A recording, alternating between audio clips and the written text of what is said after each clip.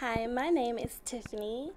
I met Dr. Bogle this semester, and I must say he is one of my favorite teachers. I, as a student and aspiring lifetime learner, love to see a teacher who not only talks the talk, but walks the walk.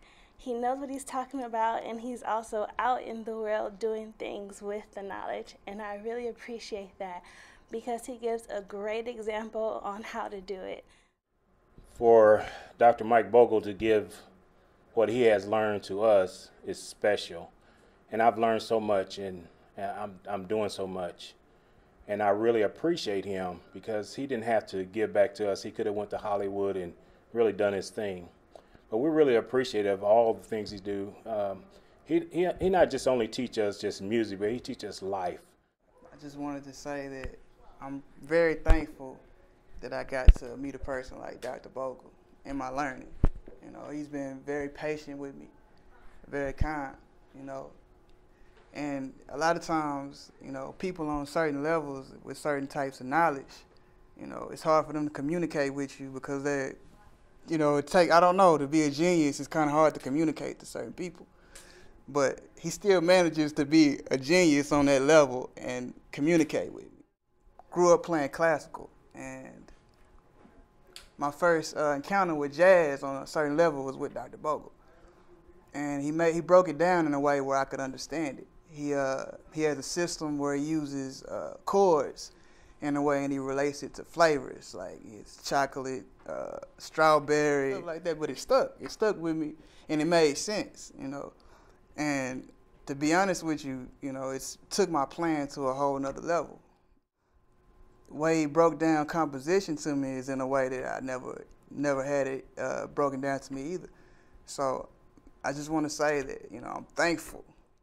I knew very little about music software prior to coming to Cedar Valley, taking Mike Bogle's class. And I can now sit down at a workstation and do anything I need to do. That's a gift. I love this place. Thank you, Dr. B. You rock. I hire students as roadies and things on real life, you know, gigs and things that I play. So I think it really helps to get them out there, and they can even, you know, make some extra money and see firsthand what the music industry is really all about. Many music teachers are spending anywhere from $500 or $600 to $5,000 or $6,000 or more per year out of their pocket just to keep their classroom running and to do all the things that they need to do.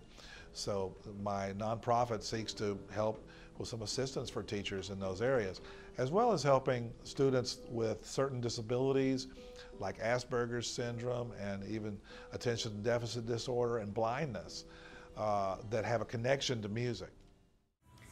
When I lost my sight, Dr. Bogle was my instructor, and one of the things that really strikes me about my experience with him was how much he kept me engaged in the process even though I was going through a critical medical issue, and helped honor the fact that though I could no longer see, I was still a musician.